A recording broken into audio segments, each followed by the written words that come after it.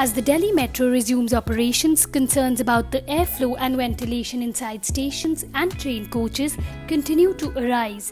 In an attempt to reduce the risk of transmission of COVID-19, the DMRC has made widespread changes to air conditioning and ventilation systems at underground stations and inside coaches.